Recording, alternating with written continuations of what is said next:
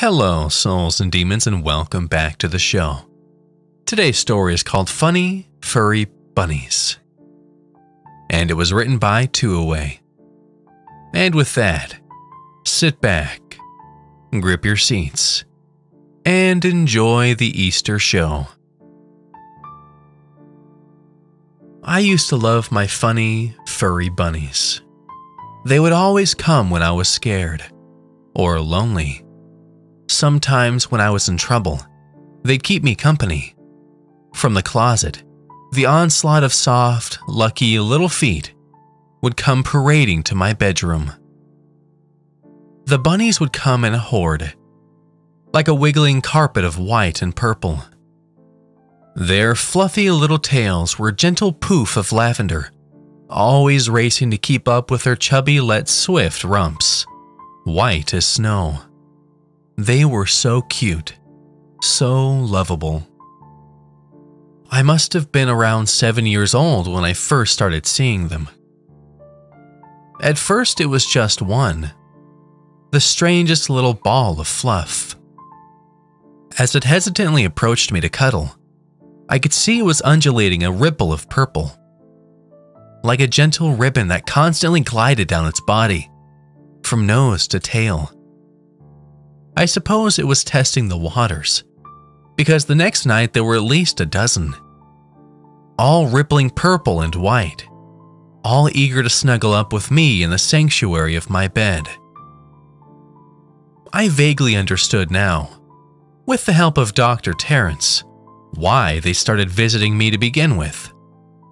Although I still can't fathom the earlier events with much clarity, trauma can be like that. It's a fickle and inconsistent miasma that lays dormant, hidden and unknown for what feels like an eternity. Then it bounces up and nips at your ankles when you least expect it, or worse. From what I can recall, I was always afraid of my mother's boyfriend, Hank.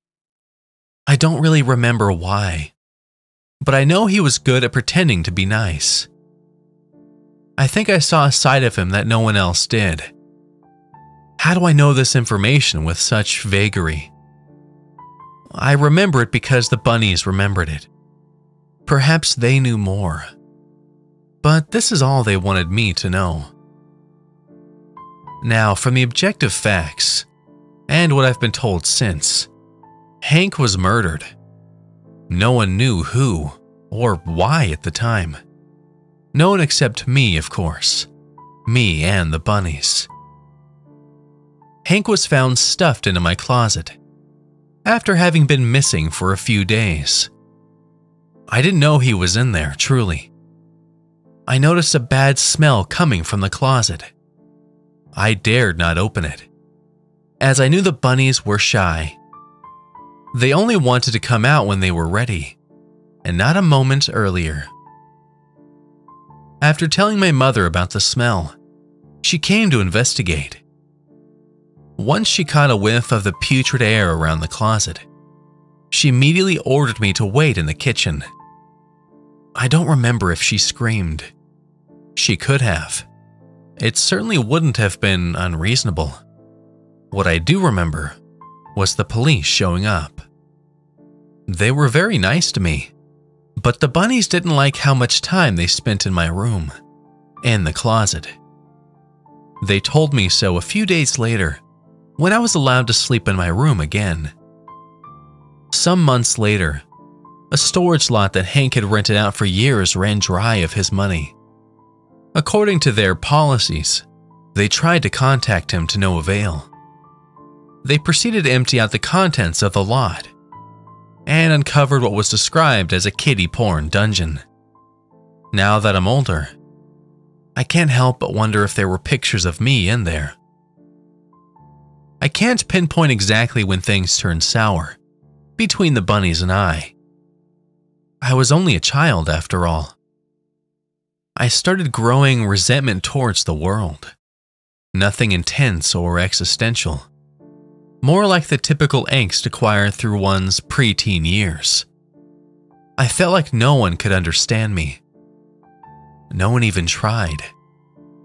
I suppose it sounds childish, but even at that age, I still clung to my furry bunnies. They were all I really had after all. I met my first boyfriend around that time. Stan was his name. He was a good person deep down, but we're all a little rambunctious and mixed up at 13, right?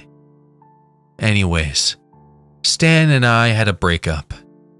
He told me that he was falling in love with my best friend, Gwen.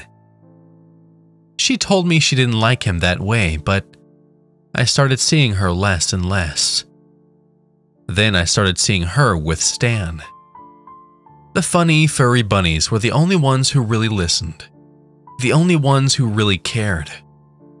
I knew they felt upset, because I felt upset. Things took a twisted turn after I caught Stan and Gwen together. There was a spot in the parklands that my father took me to when I was really young, before he passed away.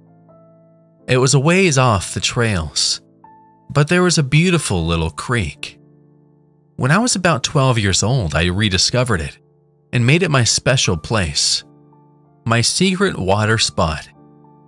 Sometimes, somehow, the bunnies would join me there. They always knew how to find me. I showed the spot to Gwen. We'd promised to be friends forever. It was a poignant betrayal, that I not only caught my ex-boyfriend with my best friend, but at my safe haven too. I never thought I'd trust anyone, ever again. Despite my anger and frustration, I wasn't happy at all to find out what happened to them. Their remains were discovered at the secret water spot. Apparently, their bodies had been torn to shreds and feasted on by wild animals. Everyone assumed it was rats, but I knew better. I told the bunnies to leave me alone, that I never wanted to see them again, and they listened. They stayed away, for a while. Whether they intended for me to be caught, I can't truly say. But deep down, I really think they were trying to help me, as always. The final victim was my landlord, Barry, just a few weeks ago. I was a little behind on my rent, only one paycheck out, but he was pressing me really hard about it. He always made uncomfortable little hints at me. He even outright asked me if I take it in the ass once. After a few days of him hounding me, he offered to let it slide, if I'd be willing to let it slide. I tried to shrug it off and play dumb, but he gabbed me. I slapped him, slammed the door, and chain locked it. The next morning, I woke to find one of my funny furry bunnies cuddled up next to my head. At first, I was happy to see it. As much as I'd hated what they'd done, I still missed the love and unconditional support. It didn't dawn on me until I got out of bed. Why would they come back? Why now? My mind began to race. Who's it going to be? Unfortunately for me, I didn't need to go far. In the entranceway propped against the door was the mutilated, half-eaten corpse of Barry. The hallway itself was a horror show. You could almost imagine exactly what had happened. The gnawed bits of flesh on the floor were the first of the bunnies attacked. The bloody streaks on the walls, where he tried to prevent falling into the sea of ravenous, gnashing teeth. When being interviewed by the police, I decided to lay all of my cards on the table. I told them all about the bunnies, about Hank, and about Stan and Gwen. They were much more willing to hear me out than I was expecting. Of course, they didn't believe me. Which brings me to my cell. Better than a prison, but ultimately just as damning. The doctors poke and prod me, and force me full of pills. Sometimes I'm asked to relive certain experiences that I don't remember. I haven't been here long, but I guess the world is a safer place with me here. I don't know what the bunnies are up to, but I know they can't harm people. Not through me, at least, as I feel the loneliness settle in.